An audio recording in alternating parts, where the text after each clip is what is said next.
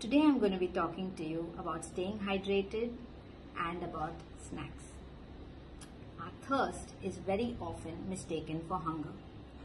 So whenever you feel hungry or you feel like reaching out to something sugary, just sit down with a tall glass of water and sip slowly.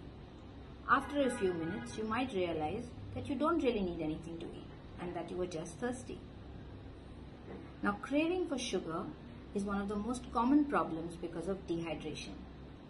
When there is a lack of fluids, our liver is not able to release its stored glycogen, which is basically stored glucose, in an efficient manner, as well as the other components of our energy stores. And this can trigger sugar cravings. The other thing that I wanted to talk to you about is about snacks. Now, after a few hours after lunch, we all feel a slump in our energy, in our sugar levels, and we feel hungry. Now that is a very dangerous time if you don't have your snacks sorted and planned for.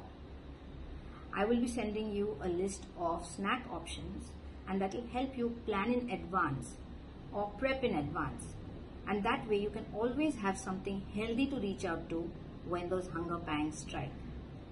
This can be key in avoiding succumbing to sugar cravings and even otherwise eating junk food.